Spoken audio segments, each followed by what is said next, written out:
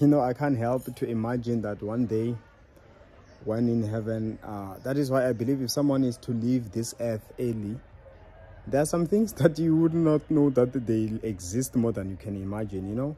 That is why sometimes you will look at people and you trust everyone, just like a kid. A kid is so trustworthy. They learn the hard way. Don't trust the person. As you grow, you learn that, hey, people are not as pure as you would imagine. So sometimes I can't help to imagine that you stay next to a witch.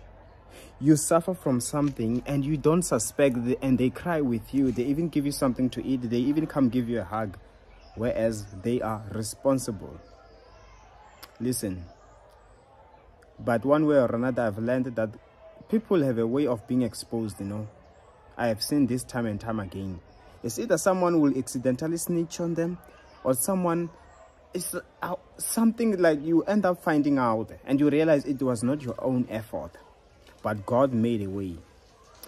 That is why you learn to know who is the witch. You know their identity, their name. I pray that anyone that is wicked, that is responsible for anything bad that is happening in your life, may God expose them. And I'm not saying something of suspecting.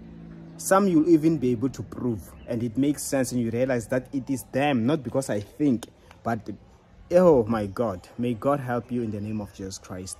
Amen. And of course, you can book an appointment with me. My details are on the comment section below. See you next time.